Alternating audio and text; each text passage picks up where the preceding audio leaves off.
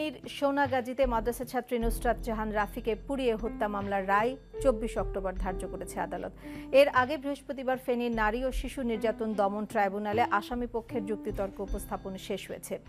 আজ বাদীপক্ষের আইনজীবী ও আসামি পক্ষের আইনজীবীরা আদালতে তাদের বক্তব্য শেষ করেন।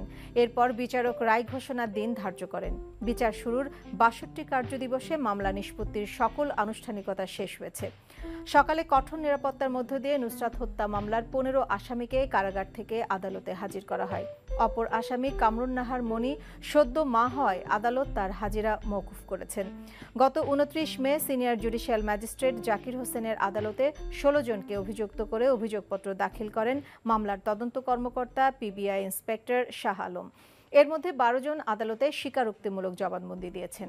গত ১০ এপ্রিল রাতে ঢাকা মেডিকেল কলেজ হাসপাতালের বার্ন ইউনিটে নুসরাত মারা যান।